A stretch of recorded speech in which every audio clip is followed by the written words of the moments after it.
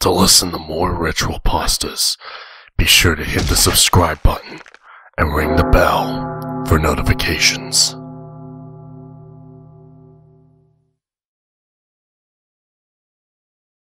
It is said from very few individuals who know such an entity that the Knockertell is a tall and thin creature with multiple joints in its limbs, 2 glowing bloodshot eyes on the back of its head, and 2 mouths on the front of its head. One of its mouths are stitched shut. It tends to reanimate dead mice and other rodents that crawl inside your walls. If you were to gaze directly at its eyes, it is said that it will cause a person to suffer from insanity or night terrors. The Knockertell tends to crawl on your walls and ceiling, never touching the floor or ground. Now, why would anyone want to summon such a creature? Simple. It is said that the Knockertell can answer any question given to it.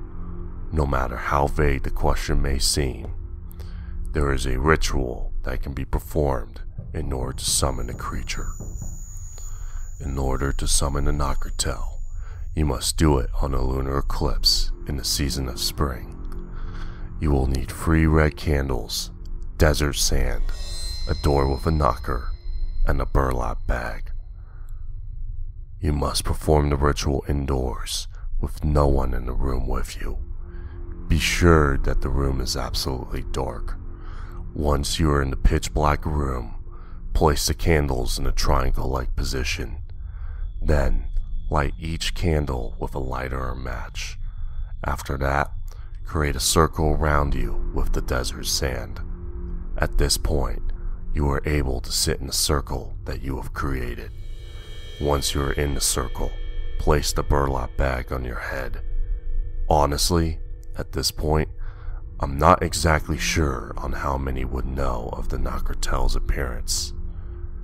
Once the steps are complete, you should chant out, Repeat the chant until you hear knocking on the walls of the room. Once you stop the chanting, you should hear it knocking on your door with the knocker. You should then tell it to enter the room. You are only able to ask one question. Once the question has been answered by the Knockertell, the creature will then leave your presence. Be sure not to mock or give any form of negative response to the creature. It is said that it is able to place a curse on you if you were ever to do so.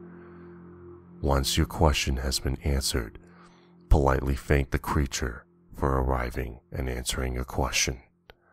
After that, blow out the candles and clear off the sand. You may then continue on with your day. It is said that depending on the question and answer, you will experience a change in sleep, belief, personality, emotional response, and possibly your view on reality. Be sure to perform this ritual with caution.